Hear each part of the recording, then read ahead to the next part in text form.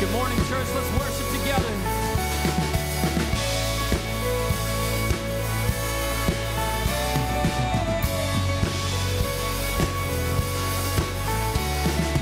Come, let us worship our King.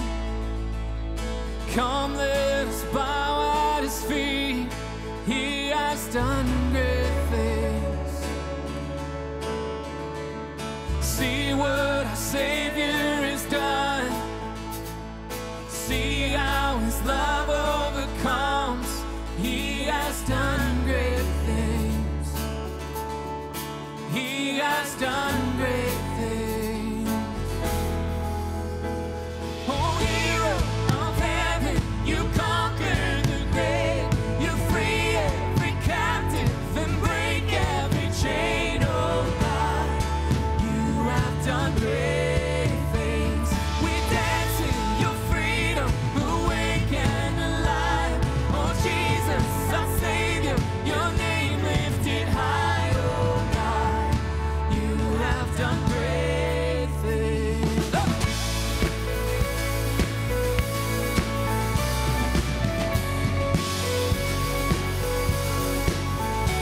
You've been faithful through every storm. You'll be faithful forevermore. You have done great things.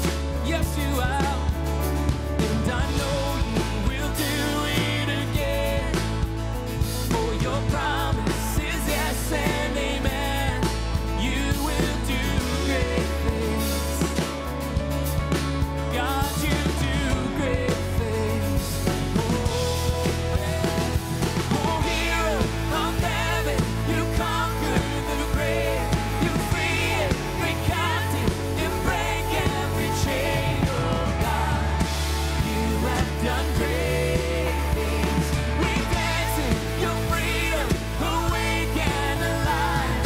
Oh Jesus, our Savior, your name lifted high. Oh God, you have done great things.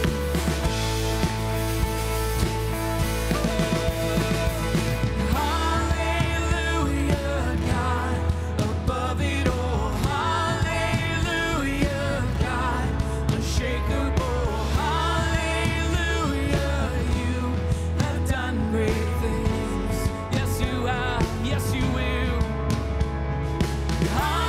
Hallelujah, God, above it all. Hallelujah, God, unshakable.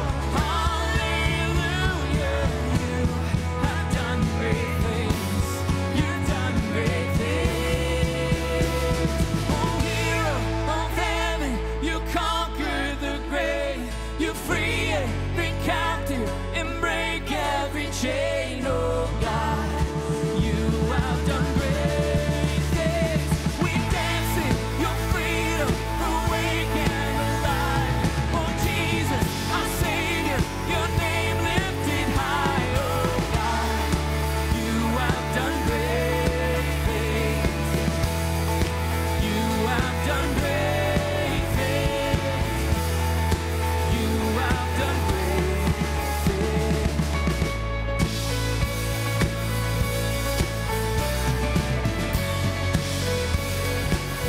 Oh, you've done great things, Lord.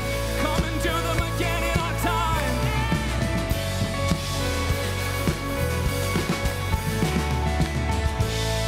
Yes, Jesus. Let's sing that chorus one more time. Oh, hero of heaven, you conquered the grave. You free every captive and break every chain. Oh God, you have done great things. We dance in your freedom, awake and alive.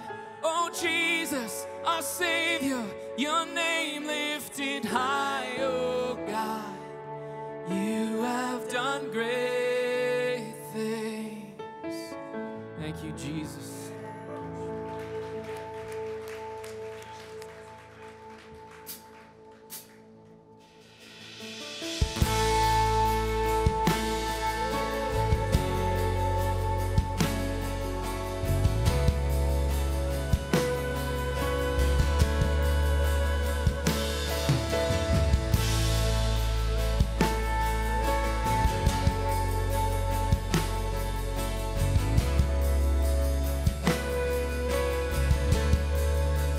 and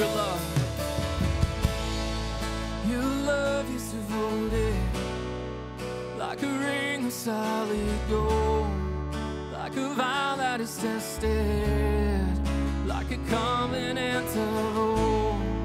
Your love is enduring through the winter rain and beyond the horizon, with mercy for today. Faithful you have been, faithful you will be.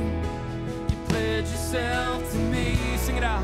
And it's why I sing your praise will ever be on my lips, ever be on my lips. Your praise will ever be on my lips, ever be on my lips. Your praise will ever be on my lips, ever be on my lips. Your praise will ever be on my lips, ever be on my lips.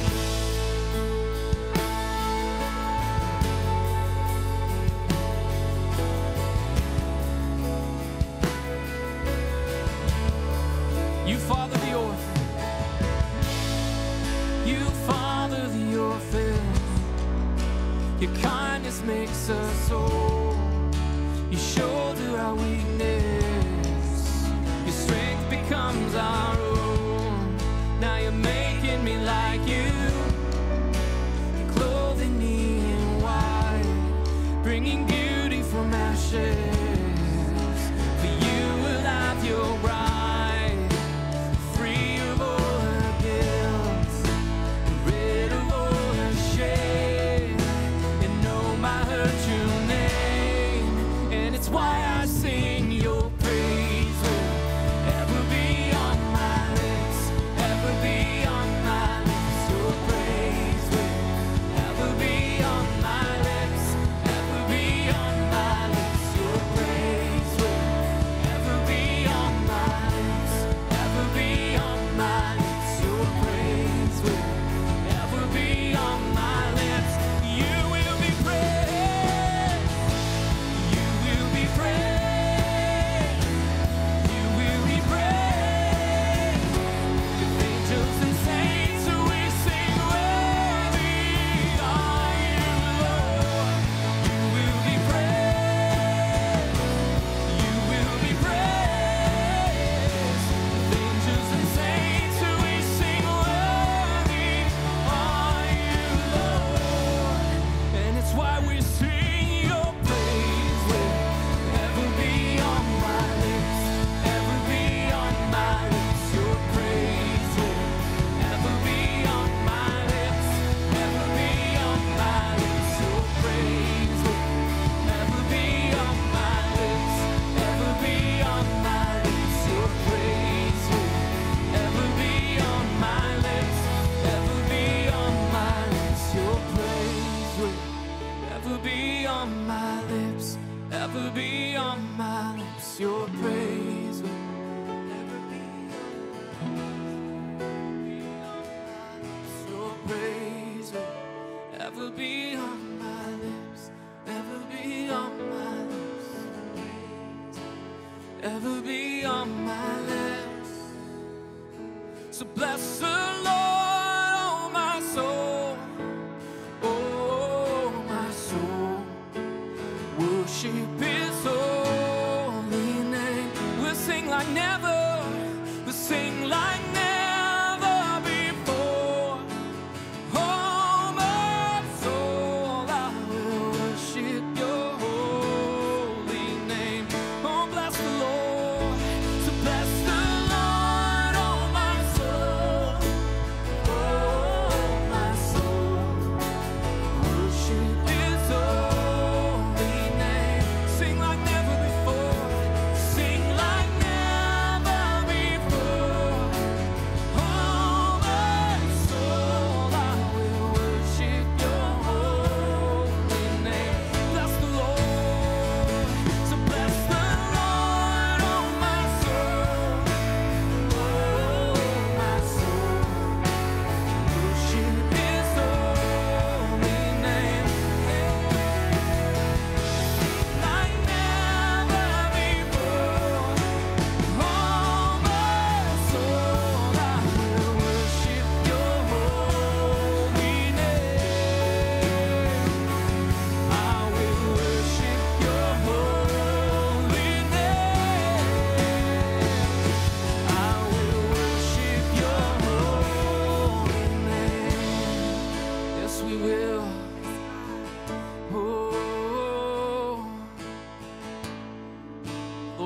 there are plenty of reasons to praise you this morning.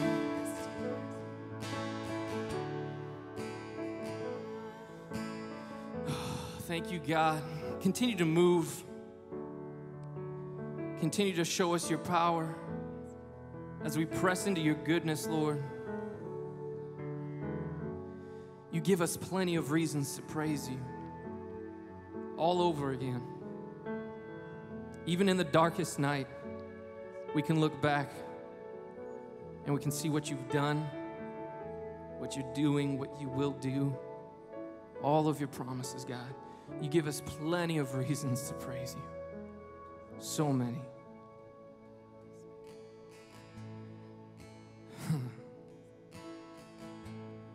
You give us plenty of reasons, God.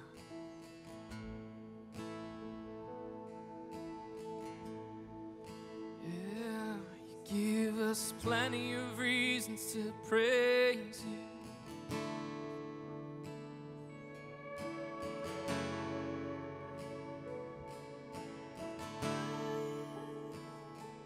Give us plenty of reasons to praise you.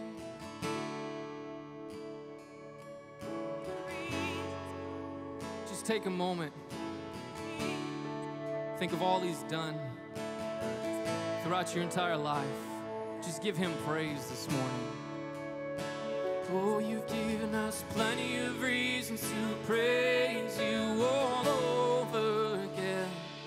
Give us plenty of reasons to praise you, plenty of reasons to praise you, plenty of reasons to praise you all over again. You give us plenty of reasons to praise you, plenty of reasons to praise you, plenty of reasons to praise you all over again. 'Cause you are good.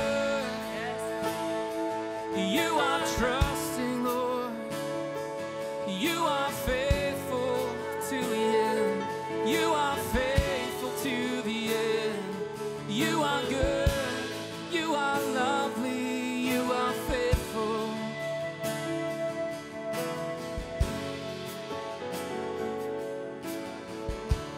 Oh, you give us plenty of reasons to praise you.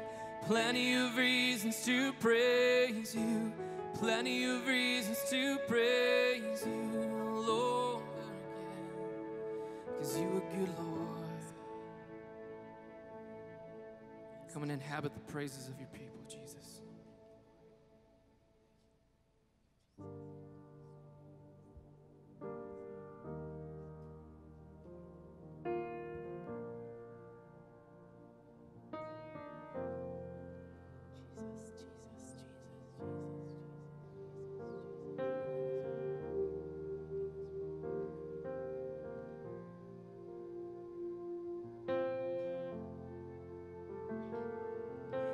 Peace, bring it all to peace.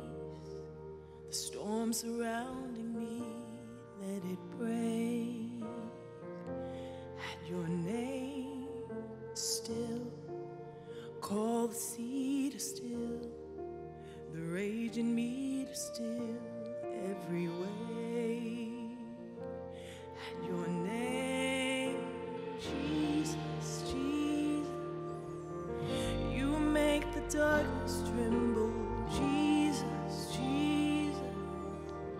You silence fear, Jesus, Jesus.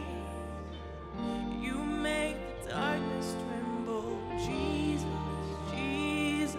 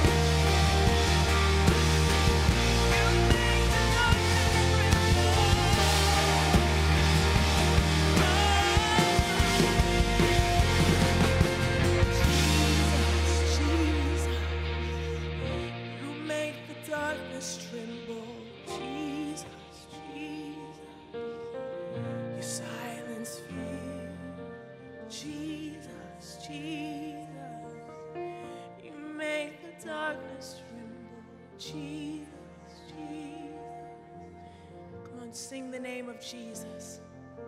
Jesus, Jesus. The darkness. Jesus, Jesus. You silence fear. Jesus, Jesus.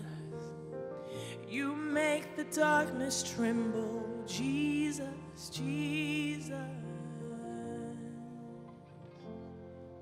Hallelujah. Now right here, out of your own mouth, with your own song, just lift up the name of Jesus in this place.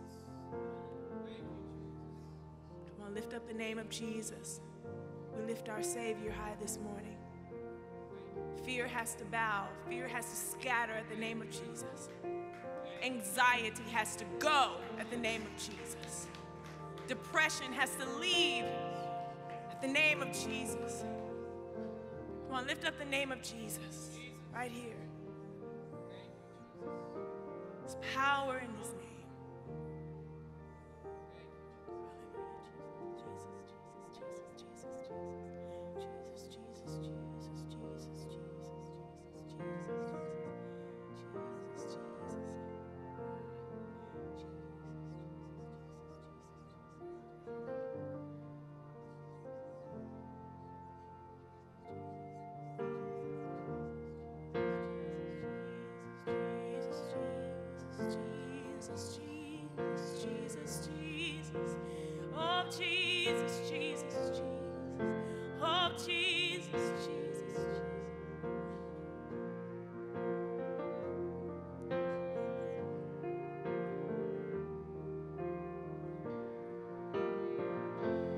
There is power in the name of Jesus. There is power in the name of Jesus.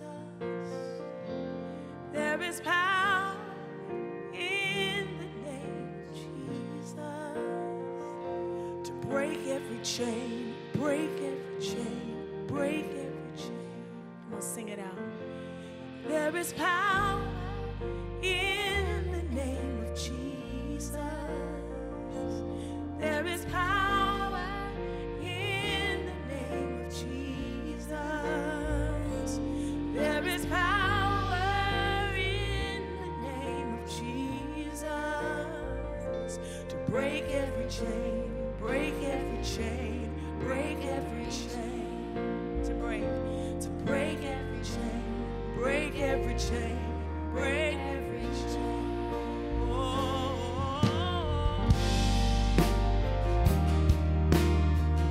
we lift the name high, Jesus in this place today.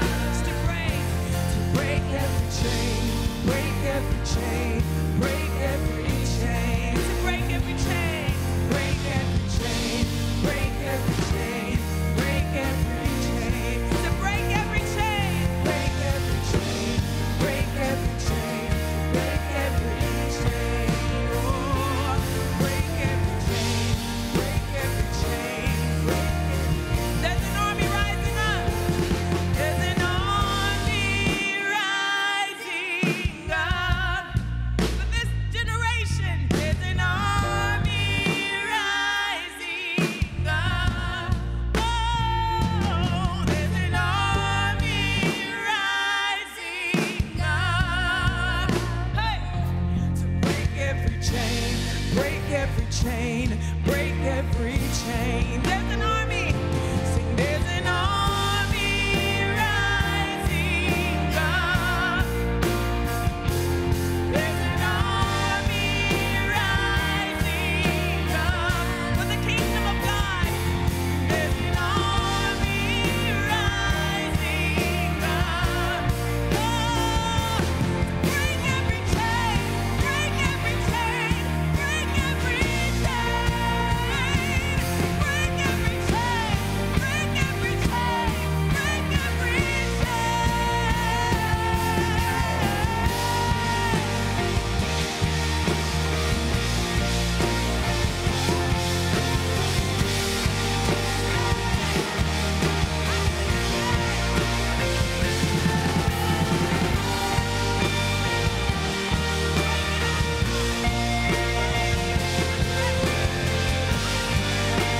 I hear the chains falling in the spirit.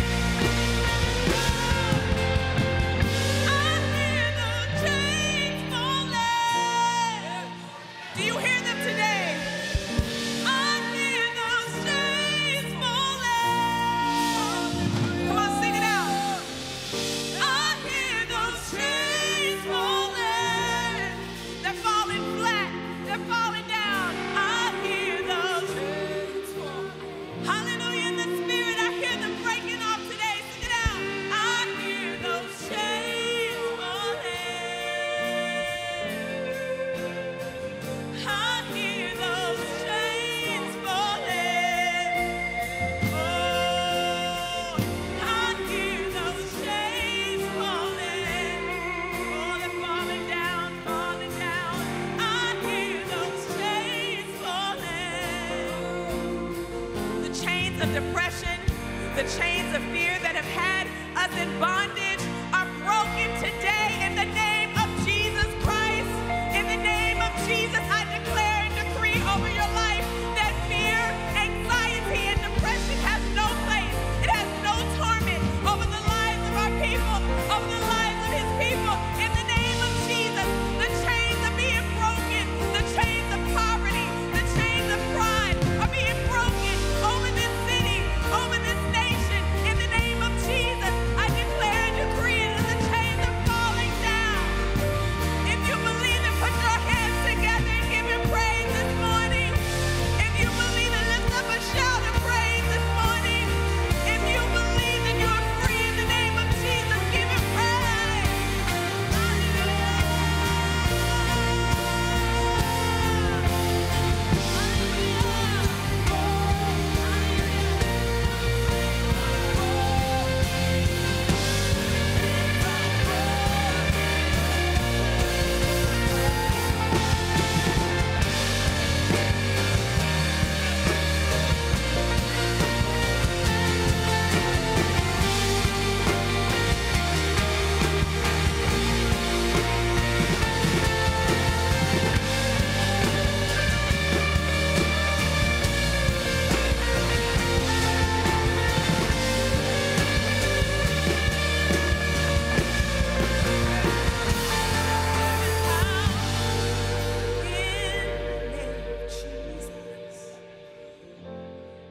There's power in the name of Jesus.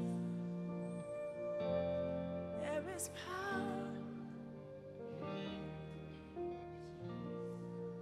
to break every chain.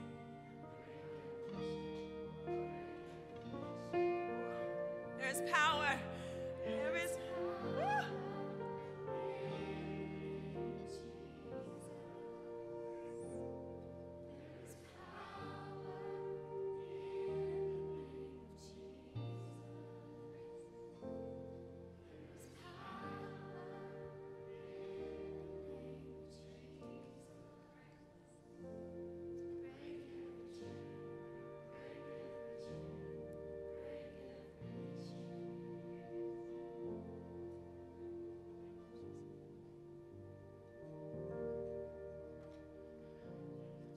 Father, we come to you right now, and we believe that to be true.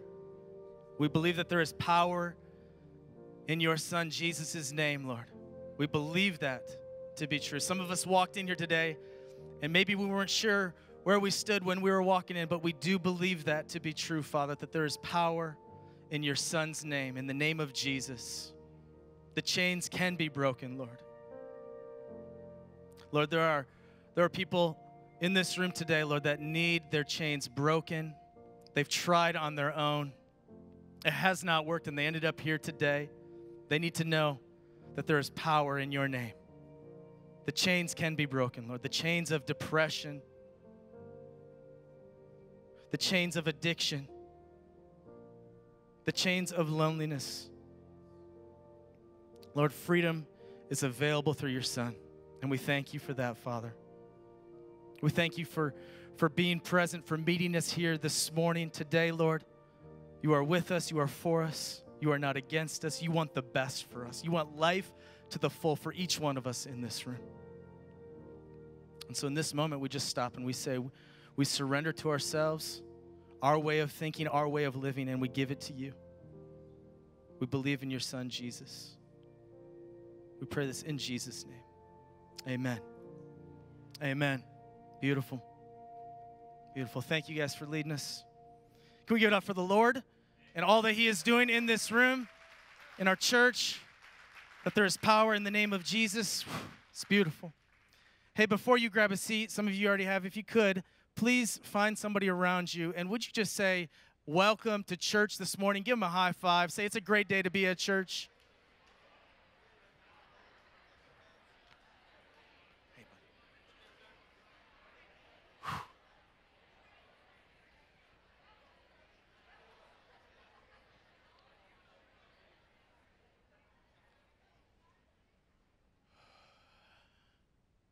Well, welcome to Church of the City. My name is Derek, and I have a privilege of serving as one of the pastors here at Church of the City, Spring Hill. We're glad all of you are here today. Maybe you're a guest with us today, though, and I want to make sure you know this. This is a church. This is a place where you can belong. No matter what you walk in that door with, this is a place where you can belong. You can be a part of what God is doing here.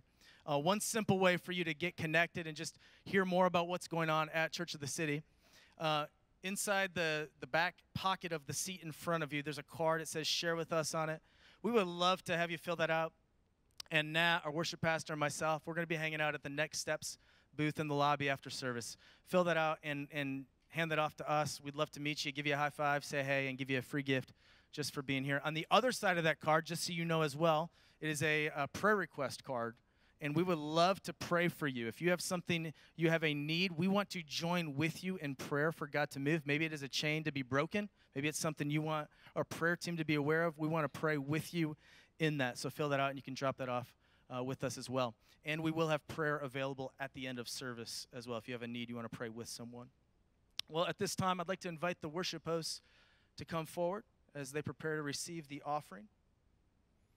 And one thing I want to let you know about with this time, we're in this series right now called The Way of Jesus. And we're talking about the difference between what the world values, the right side up kingdom, and what God values, the upside down kingdom. As we've been studying the Sermon on the Mount, the greatest sermon ever told by Jesus, Matthew chapter 5 through 7, we see there's an upside down kingdom. And this moment right now is a chance for you to engage in the upside down kingdom. You see, because in the world, it does not make sense to just give our money away. That does not make sense in the right side up kingdom. But in the upside down kingdom, it makes complete sense. Why? Because Jesus gave himself for us. And so this is a chance for us to engage in the upside down kingdom, not only for our lives and in our hearts, but to see the kingdom of God move forward. And we celebrate how the Lord is moving his kingdom to this earth. Recently, I had the opportunity to see how this is taking place. Many of you know we have a ministry called City Students. It's for 6th through 12th. Yeah, we got some fans, big fans. Every Wednesday night they gather in this building, 6th through 12th graders. It's an amazing ministry. Well, last Wednesday, they had the chance to gather with all of our family of churches, all of the city students from around Middle Tennessee, Church of the City, and they gathered for a night of worship. And it was just one of those beautiful nights where it was like the upside down kingdom taking place, where students on a school night are gathering together and just worshiping Jesus at the top of their lungs. I want you to see a glimpse of what took place last Wednesday night. Check this out.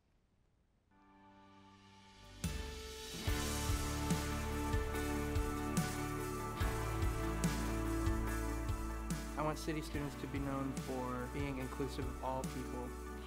I would want City students to be known as the church that you know that you're welcome here. I want City students to be known for being a group of people who have an insatiable desire to be in the presence of God. I want City students to be known for our great community. I want City students to be known as a safe place for anyone and everyone to come. I want City students to be known for the way that we love one another. I want City students to be known for connecting everyone. I want City students to be known for a place where they can trust people.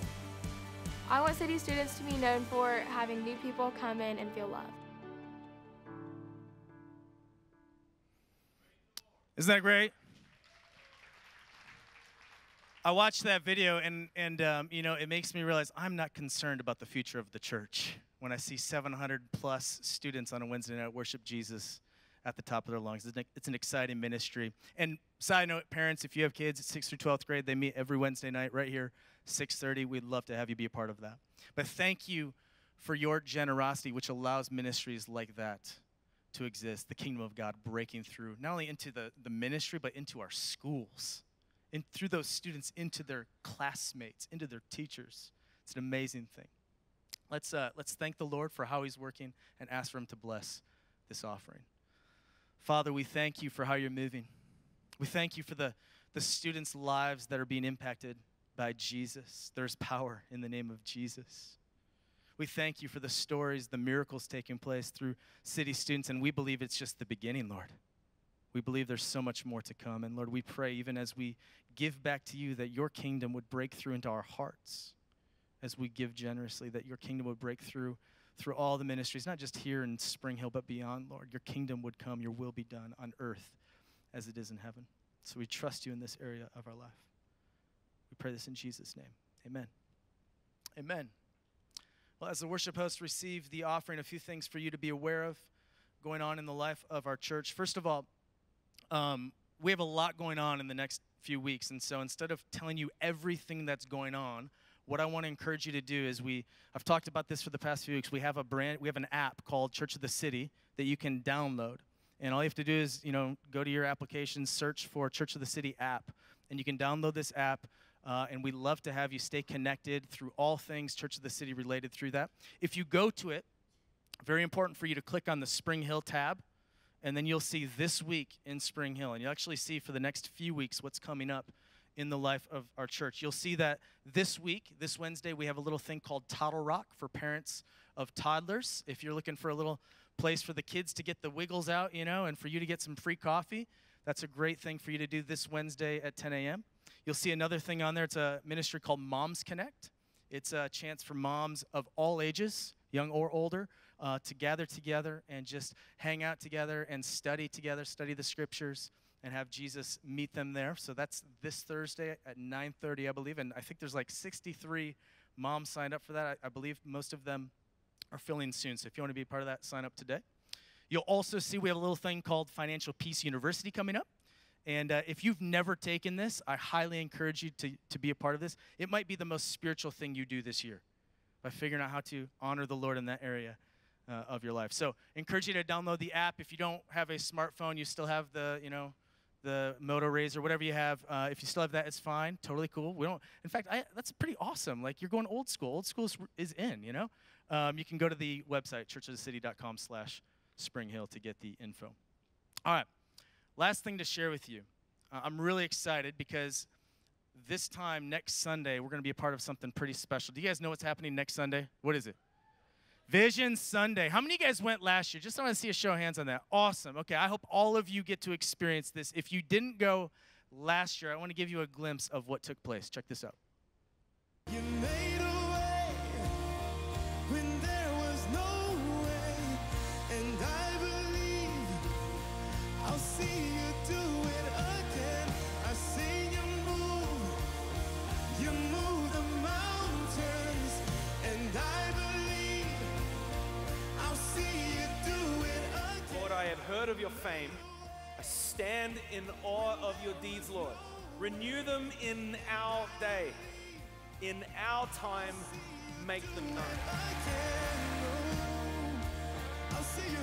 Our Nashville churches gather together to celebrate what God has done and to ask Him to do it again. Doesn't that look like fun? You guys excited? I hope you are. I hope that you guys are able to make it. You should have received a handout as you walked in. Inside there, it should give you all the information on how to be a part of this thing. We have free parking for you. It's at Nissan Stadium, and you'll get shuttled over. We'll have a great time. Starts at 10 a.m. I encourage you to get there early. And here's the beautiful thing, you guys. There's no traffic on I-65 North on Sunday morning. So you could probably leave at 9:20 and still make it there, which is awesome. You know what I'm saying? You don't have to use the Waze app or anything. So anyways, we'd love to have you there. Get there early. There's some food that'll be available. Some childcare is available still, I believe. You can sign up to use that. And then I'd encourage you to go with your friends or your missional community and hang out, grab a meal afterwards downtown. Just be a fun day. You're going to hear stories of how God has moved this past year. You're going to hear some powerful stories, even from right here in Spring Hill, of how God's moved, how miracles have taken place. And then we're going to ask for the Lord to do it again. We're going to look ahead to this next year together as a family of churches and ask for the Lord to move powerfully through this place. So I'm really excited. I hope you can make it there. And don't show up here because there will be absolutely nothing happening here at 9 or 11. And you can't say, oh, well, go get Chick-fil-A afterwards. Chick-fil-A is closed on Sundays. Come on, guys. Remember that, okay? So, all right. Well, I'm excited today because we are continuing our series, The Way of Jesus. We have a guest with us today who I just absolutely love. This place is his home. Mr. Danny Williamson is here to teach with us today, and we're excited because you have sweet hair, and you're going to give everybody a high five in the room at some point. We're excited to have you, Danny. Before Danny gets up here to share, I'm going to ask Pam to come to the stage, and she's going to read the scripture for this morning. So would you please stand in the honor of the reading of God's word?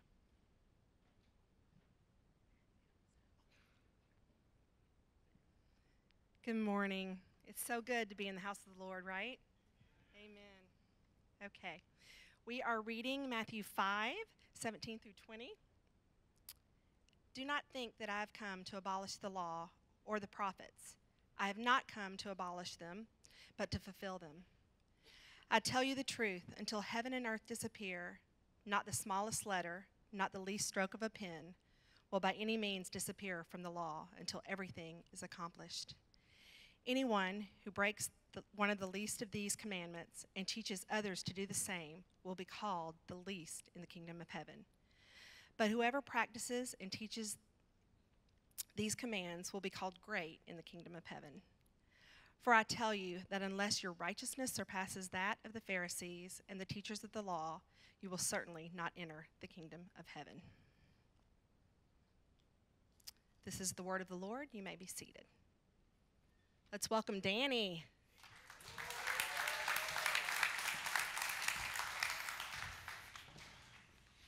Good morning. How's everybody doing? Good. All right. Good. Will you join me in a word of prayer? Jesus, thank you so much for your presence in this place. I thank you for the power of your name.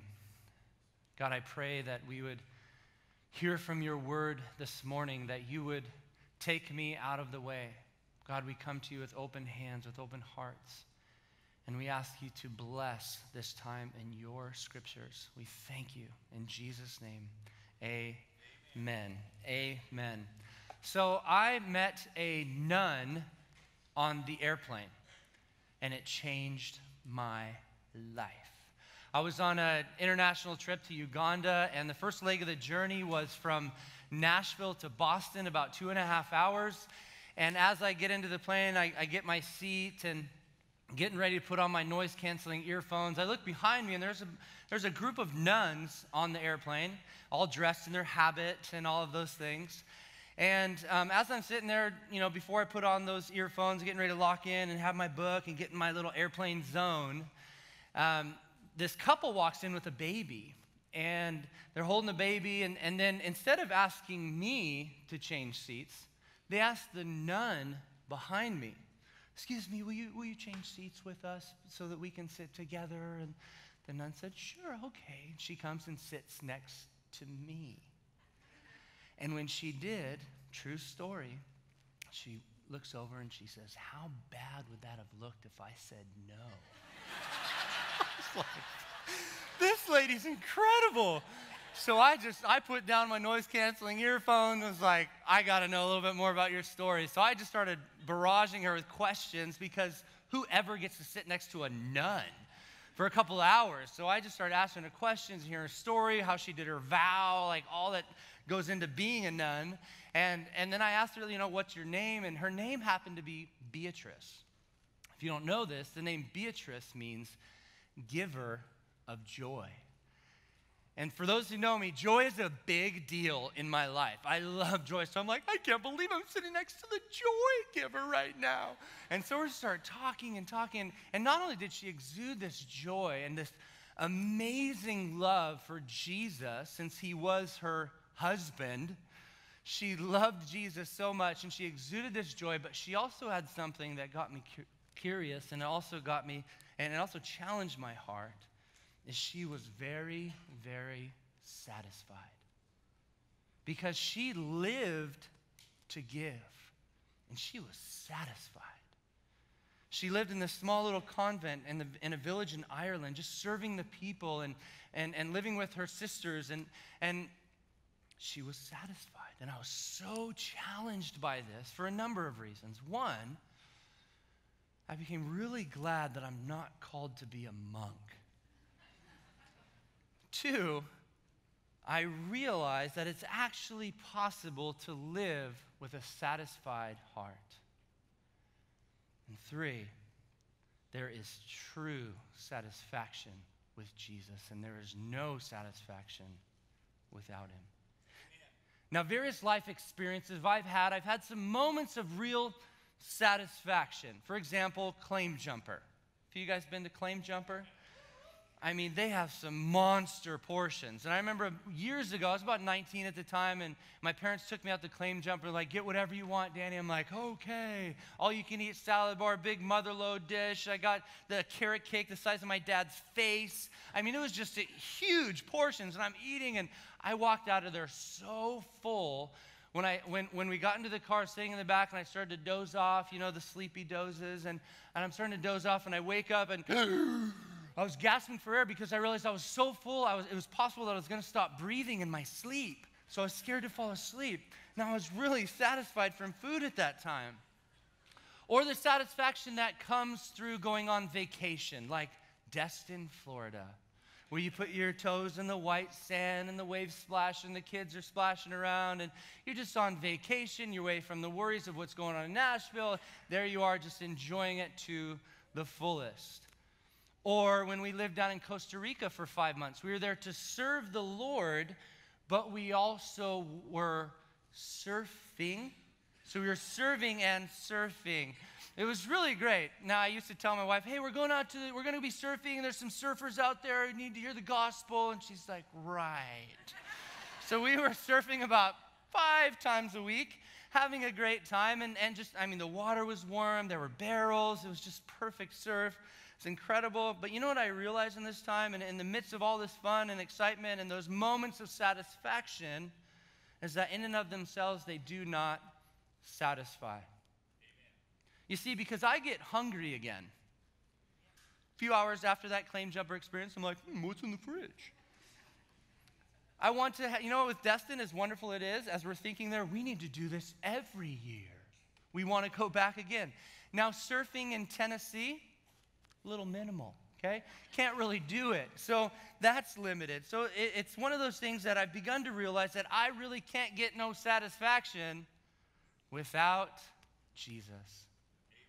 There's no satisfaction without Jesus. So here now in his Sermon on the Mount, he will be inviting us again and again to his call of perfection, the depth of his holiness, the wonder of his purity, because the way of Jesus is perfection.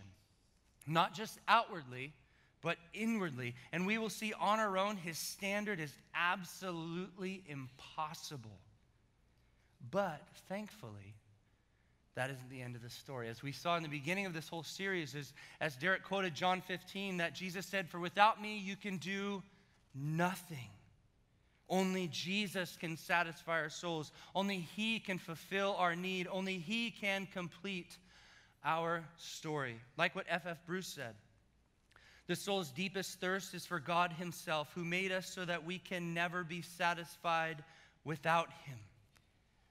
So let's look now at this text here in this first point, that Jesus satisfies the law and the prophets. Let's read it again in verse 17 and 18. Jesus says, "Do not think that I have come to abolish the law or the prophets. I have not come to abolish them, but to fulfill them.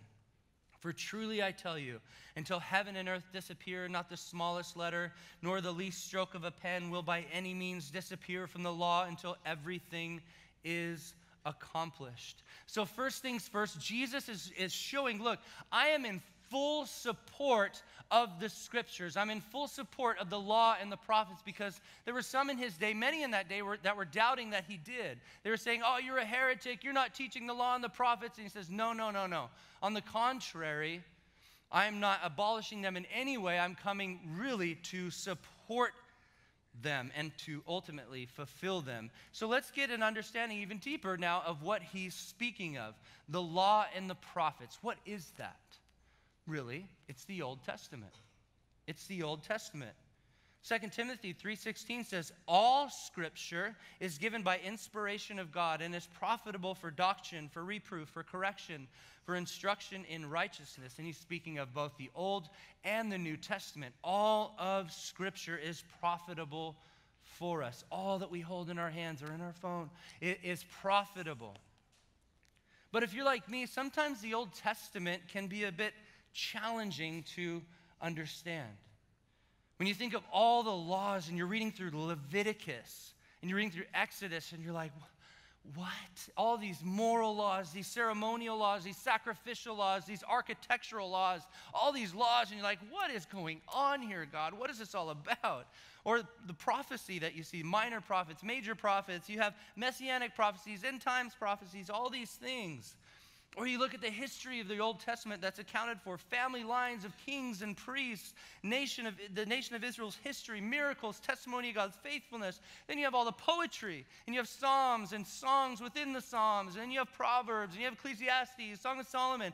You're like, wow, there's a lot going on in here. What's it all for? So if we were to sum up the entirety of the Old Testament, if we were to sum it all up, it reveals two things.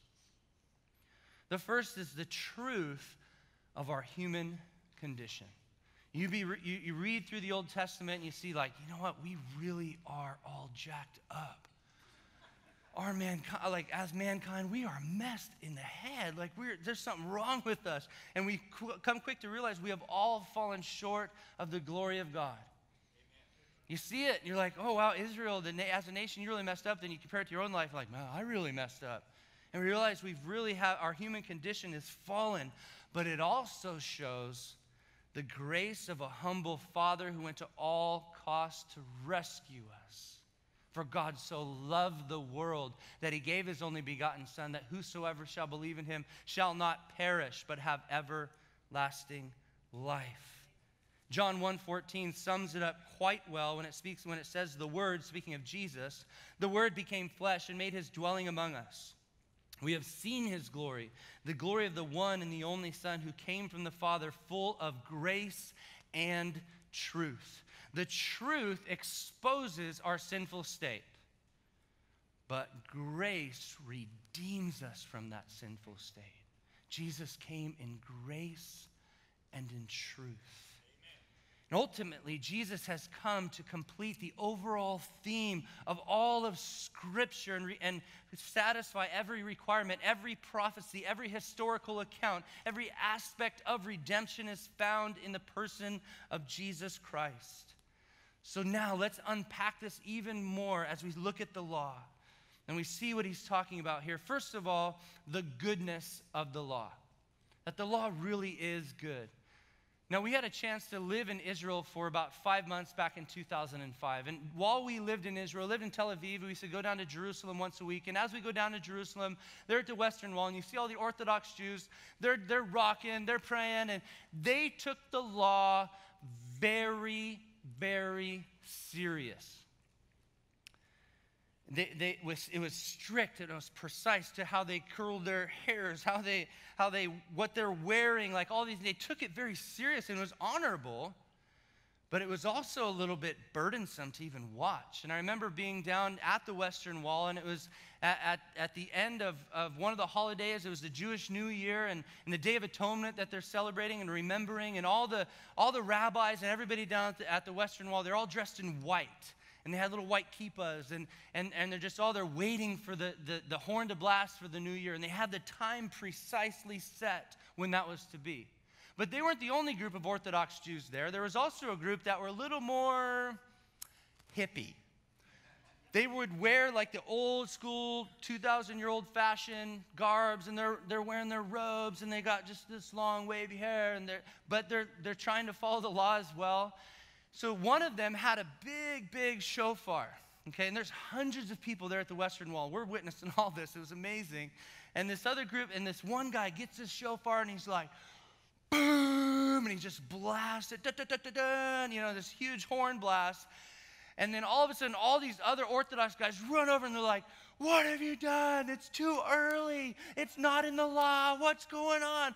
And the guy, the more hippie-ish guy, was like, Shana Tova, Shana Tova, which means Happy New Year. And so it was this huge moment. I was like, these guys are taking the law really serious. It was incredible. But of the 613 Old Testament laws that these guys are trying to keep, whether it's food laws, kosher law, now I'm really glad for the season of grace because I love bacon. It's amazing. It's so anointed. But then there's another thing that's, even though I ate it a couple days ago, it's actually kind of gross, is shellfish. It's a bug.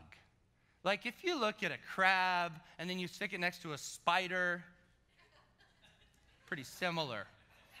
Just saying. So thank you, Jesus, for that. And another thing about kosher, if you're ever booking somebody's international travel and you're going on a trip with somebody and you're like, hey, I'll get your ticket, we'll work it all out, I'll do all. So I just dare you to order them a kosher meal. It's pretty cool. Did that to one of my buddies. I was meeting him. We're flying from California to London, and I booked it. I was like, I got your ticket, bro. Kosher.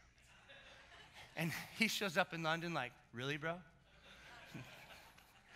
Good times. So be careful when you travel with me. Clothing. And then there's these clothing laws, like how they wear and not mixing wool with cotton and all these different laws that they're trying to keep. Now you look at the Orthodox Jew, and ultimately, guys, they are unfulfilled. Still looking, still searching, still waiting for Messiah. Still trying, ultimately, to earn God's blessing. Still trying to fulfill the law. But nonetheless, the law is still good. We're not to reject it or abolish it. But why is the law good? If it has all these things involved, all these 613 laws, why is it good? Listen to what Galatians 3:23 through 25 says. Before the coming of this faith, we were held in custody under the law, locked up until the faith that was to come would be revealed. So the law was our guardian until Christ came, that we might be justified by faith. Now that this faith has come, we are no longer under a guardian. The law is our tutor. The law is our guardian to bring us to Jesus. Because when we look at the law and we see, this is overwhelming, I cannot possibly keep it, we drop to our knees and say, God, I need you. I need your help. So it ultimately is to bring us to Jesus, as it does with the Messianic Jew. The one who has found the beauty of this truth, the Messianic Jew, believing in Jesus as Messiah. You see, they are fulfilled. They are satisfied in Yeshua. The search is over. The prophecies are fulfilled. The historical promises are answered. You see, because they've come to the end of themselves, and they realize that in the sum of the book, it's all pointing to Jesus. Jesus satisfies the law. Jesus satisfies its demands. Which leads me to ask, are we satisfied? Are we satisfied? Or are we still trying to impress God? thinking if we do this or if we don't do this, he's going to love us more. Did you know that you're God's favorite? Do you know that, John? You're God's favorite. And maybe you're like, whoa, whoa, whoa. God doesn't play favorites, Danny. Tell me one person that he loves more than you. One person he loves more than you. You're God's favorite. Celebrate it. Because so often we can get in this mindset of doing, oh, I just want to do this, and I want to please you, and I want to do this for you. And God's saying, it's done. Tetelestai, it is finished. As he went to the cross and he says, it is done. You do not have to earn my favor. I already love you. I already love you. Tetelestai, it is finished. You see, the sacrificial system has been trumped by the power of his blood and his sacrifice. Hebrews 9 verses 12 through 15 says this: he did not enter by means of the blood of goats and calves, but he entered the most holy place once and for all by his own blood, thus obtaining eternal redemption. The blood of goats and bulls and the ashes of a heifer sprinkled on those who are ceremonially unclean sanctify them so that they are outwardly clean. How much more then will the blood of Christ, who through the eternal Spirit offered himself unblemished to God, cleanse our consciousness from acts that lead to death, so that we may serve the living God? For this reason, Christ is a mediator of a new covenant, that those who are called may receive the promised eternal inheritance, now that he has died as a ransom to set them free from the sins committed under the first covenant. So we see that the law is good, and Jesus fulfills every bit of it. And then he also reveals the awesomeness of Scripture, as not even the smallest letter or stroke of pen will fade from his word. Psalms 119:89 says, your word, Lord, is eternal. It stands firm in the heavens. His word is awesome. His word lasts forever. It is impossible to fade or decay. Now, have any of you ever had a piece of clothing that you just love? That you just love? Well, I have one of those pieces of clothing that is both, I would say, distracting and irresistible. Oh, yeah. Now, I bought this shirt at a thrift store, so it was already about 20 years old. This bad boy right here. And in 2002, I was rocking this, all right? I was rocking. I wore it to church. I was living in Colorado Springs, and this was the next best thing since sliced bread. I was like, man, I'm going to rock this shirt. There I am, and I'm wearing this shirt, and as I have my hands raised, yes, Jesus, yes, Lord, and like tears are probably flowing because I'm a crier, and I just love the presence of Jesus, and I'm like, yeah, I'm in worship in the back of the church, and this guy walks up to me, remember, middle of worship, walks up and he says, bro. I'm like, yes. And he's like, sweet shirt. So distracting. But it's also irresistible. Because about a year later, this bad boy right here was being worn by me in church. And we happened to be saving a seat by a young lady I had yet to meet named Michelle Torres.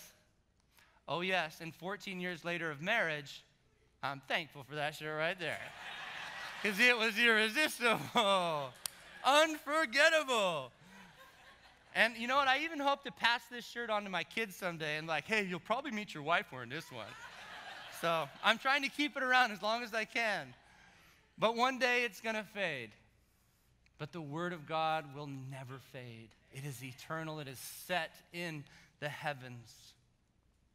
So we can conclude with Jesus that his word is good and his word is awesome. Now, a second major point here that is the fact that Jesus satisfies our need for love. Verse 19 says, therefore, anyone who sets aside one of the least of these commands and teaches others accordingly will be called least in the kingdom of heaven, but whoever practices and teaches these commands will be called great in the kingdom of heaven. So let's summarize really what he's saying here about the commandments, about the commands. And if you remember, all the commands are summed up in this: love God and love people, as Jesus said. The entirety of the commandments are summed up in these two things, that you love the Lord your God with all your heart, mind, soul, and strength, and that you love your neighbor as yourself. So if we want to bring it all together, we would say these commandments are summed up in this: love God and love people. Loving God with all of our heart, our mind, our soul, our strength. Why do we love him? Because he first loved us. Every single motivation of God is founded with love. Every aspect of his creation, every move of his spirit, every facet of his word, everything about God is founded with love. He's a loving Father, and he simply has his arms stretched wide, and he's saying, all who desire me, I am here, I'm waiting, and I want to lavish you with my love. For example, yesterday with Josiah, my 3-year-old is about to turn 4. He's just a precious boy. And yesterday he was kind of like this day he just wanted to be around Dad. He was like, hey, will you carry me? Okay, I'll carry you. Will you read to me? It was like a 500-page book. Okay, buddy. Not more. Okay. On the rocking chair. Oh, this is a big one. Yeah, buddy. Reading it to him. Had to have one of my other boys help me out. He's like, this is how you do it, Dad. So he just wanted to be around me, to the point even usually he wants his mom to put him down, but he was like, can Daddy put me down tonight? And then I get in there, he's like, will you sing me a song? And will you sing me a funny song? And then a worship song. And I was like, man, he wants to be around me. I was so blessed. You know what? So too with the Lord. Call upon him. He's waiting. Amen. He's waiting for us to say, Daddy, will you carry me? Daddy, will you read to me? Daddy, will you sing me a song? Let's reach out to him. He's waiting. And as we do, we begin loving him with our heart, our mind, our soul, and our strength. Loving God isn't this complicated thing. It's just hanging out with our Father. And now the second part, which is a bit more challenging, but it's not complicated. We're not going to get complicated on this one, loving people. And the truth is, the more we're abiding in that first commandment of loving God and abiding in God, the easier it is to love people. I love what Bob Goff said. He says, while you're figuring out what God wants you to do next, go love everybody. It's true. We're like, oh, what do you want to do, God? And he's like, how about you say hi to somebody or give them a high five? I love high fives. I believe it's the international sign of friendliness.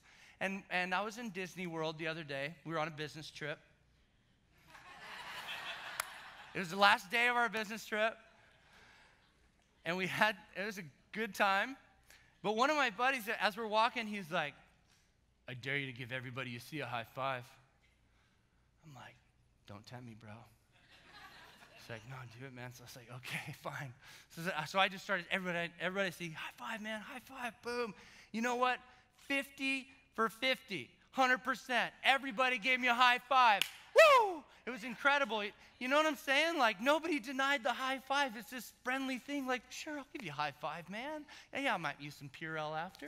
But it's cool. Let's give a high five.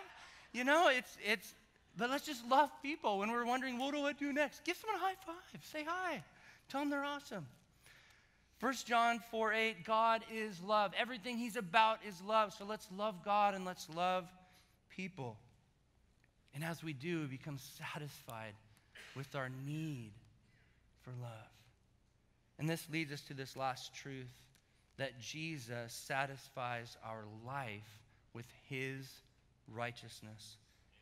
Verse 20, it says, for I tell you that unless your righteousness surpasses that of the Pharisees and the teachers of the law, you will certainly not enter the kingdom of heaven. The secret sauce to this theme of satisfaction and fulfillment is this: there is no satisfaction without surrender. Satisfaction can only come through surrender. So here's the problem then with the lives of the Pharisees and the teachers of the law that Jesus is mentioning here. They strived for righteous living. They really did, like I saw in Israel.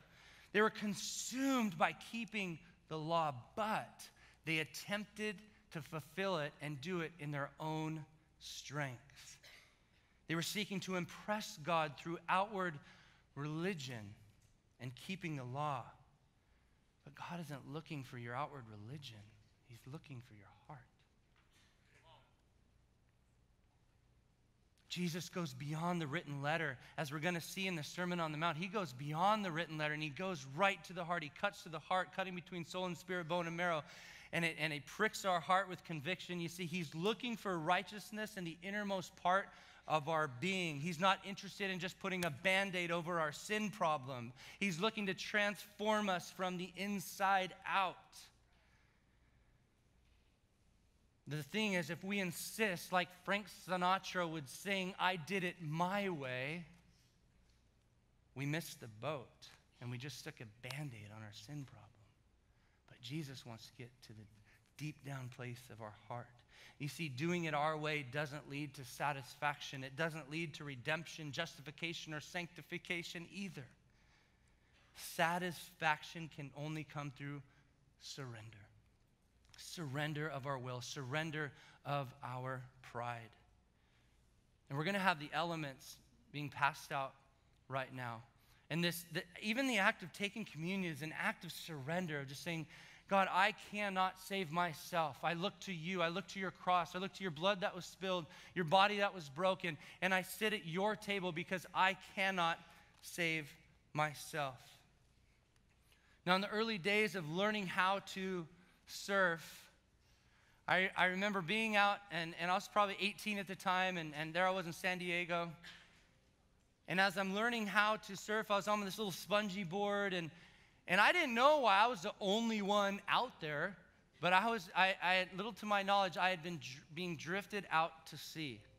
And I thought I was having a good time on these waves, and like, yeah, all right. But I was drifting out to sea, and I didn't even know it. And then this young 14-year-old lifeguard comes swimming up to me with his little Baywatch paddle, and he's like, you need to come in with me, sir. I'm like, why? I'm having a great time. And as I'm being taken out to sea, he said, no, you really need to come in with me because you're going to die. It's like, okay, man. Okay, so he just had his little flippers and swam me to the shore. Here's what I realized with this. I say we just roll with the rescue. We're being, in our own way, we're starting to do it our way, and we're just being carried out to sea, and the Lord comes out in his humble form, and he says, look, I can bring you to shore. You're headed for death. Okay, I'm going to roll with the rescue. I'm going to let you take me in, Lord. Romans 6:22-23 says, but now that you have been set free from sin and have become slaves of God, the benefit you reap leads to holiness, and the result is eternal life. For the wages of sin is death, but the gift of God is eternal life in Christ Jesus, our Lord. And we rejoice with a song that contrasts greatly with that of Sinatra's claim. As Phil Wickham recently wrote, I searched through the earth for something that could satisfy, a peace for the hurt I had buried deep inside. Knees on the floor, I finally found everything I needed. You lifted my soul and opened up my eyes, and I never knew anything lasts forever till I found you. Till I found you. Amen is right. Surrender to Jesus equals a satisfied life, where you raise the white flag and say, all right, Lord, all right. Surrendering to his righteousness equals a righteous life. You see, for when we're satisfied in him, sin begins to lose its flair and lose its power, and he begins to live through us, empowering us to live with soul righteousness, not stiff-necked religiousness. So as we continue on over the next few weeks of looking at this Sermon on the Mount and all the struggles that come up with our flesh, the challenge of anger, which leads to murder, and then adultery and attitudes and all of these things that come up, and Jesus is pointing them to, and he's calling them out in our heart, and he's saying, look, if you begin with just being satisfied in me, they won't even have an appeal, because you realize that I am enough. So as we come to the table now, we look at his bread and his cup. As his body was broken for us, his blood was shed so that we could live. Let's partake of this together. So I want to pray and ask that, Jesus, you would bless this bread. Thank you for your body that was broken for us. Lord, you went to that cross, despised the shame, so that we could live. Thank you for your body, Lord. You're the bread of life. We find our life in you. Let's partake of the bread together.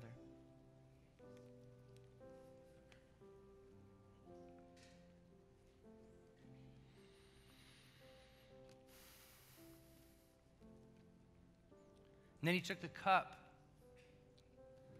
Thank you, Jesus, for your cup. Your blood that was shed so that we could take on your righteousness and live forever with you.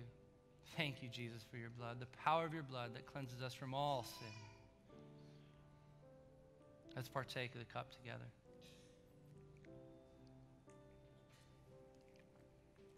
So thankful for the grace of God. If we could all stand together. As we're doing so, there's going to be people up front that are ready to pray with you. If you just need some prayer, you need some encouragement, maybe you're carrying those heavy loads or those chains and you're just ready for them to go, get some prayer. There's people up here ready to pray with you. But I want to share with you, really, in a sense, a poetic benediction that you can go out in today. Those of you who know me know I love poetry. So let's receive this here. Breaking free, released to be delivered from captivity that once held hostage liberty meant for me. Fresh water flowing, but I keep withholding my heart from you, withholding my dreams from you. Maybe the sorrow is too great. Shame holds my fate, holding heavy weights of pride and isolation, fear and trepidation, masked with false expectations, hidden shames. Who is to blame? Is it me or the name of the 1, 2, or 3 who inflicted wounds to hurt me? Release these. Burdens block the stream, it seems, but everlasting water brings life to the dying, freedom from lying, multiplying wonders of grace-covered blunders, making beauty from vulnerability, providing tranquility to the exhausted builder of these dams. Break the sorrow, break the silence, heal my tomorrow. I surrender in reverence to your presence of deliverance from this dam of unknown ignorance, because freedom sings the song of surrendered melodies. Breaking the dam, voice of the Lamb, calling out to the son of Adam, this man I am, your river, your delight. I am your song in the night. I am your water, your life. I respond, break the broken places that bind me. Jesus, thank you so much for your sons and your daughters in this room today. Satisfy them, Lord, with your presence. Satisfy them with your living water. Fill us to the point of overflowing, Lord Jesus, that we can bring your love to the ends of the earth and throughout this community. Thank you, Jesus. We give you glory in your precious name. Amen. God bless you guys. Have a great, great Sunday.